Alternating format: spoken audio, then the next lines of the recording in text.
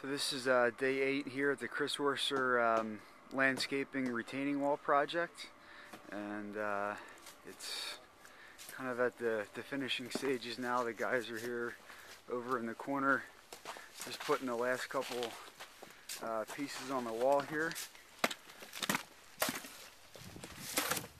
Just building that up a little bit.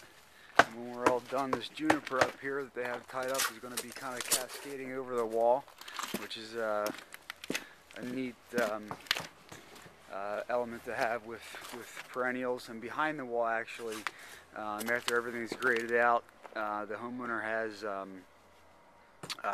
dianthus, which will also kind of cascade over the wall, just to give it some other interest too. And these junipers here will kind of cascade over the wall too.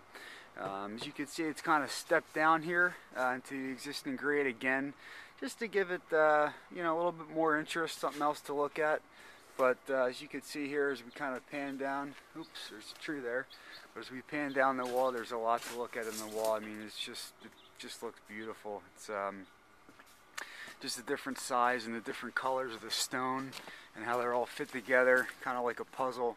Just make it a really nice thing to come out in your backyard and look at every day. And one of the last things that we're going to do is actually put these retaining wall lights right underneath the capstone. There's going to be one more course that goes on the top of here. It's going to be a capstone and kind of overhang the wall a little bit. And these retaining wall lights will sit right underneath of that capstone. And we'll have 5 throughout here. And what that'll do is at night, kind of light up the wall. And again, at night you can see the wall, and it's really going to look good day and night. She also has low voltage lights behind the wall. So behind the wall will be lit up too. It's really going to look just absolutely great out here. So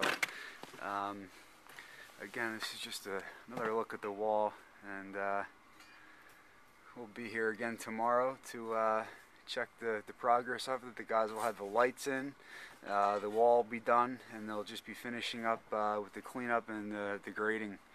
But it's really looking great here.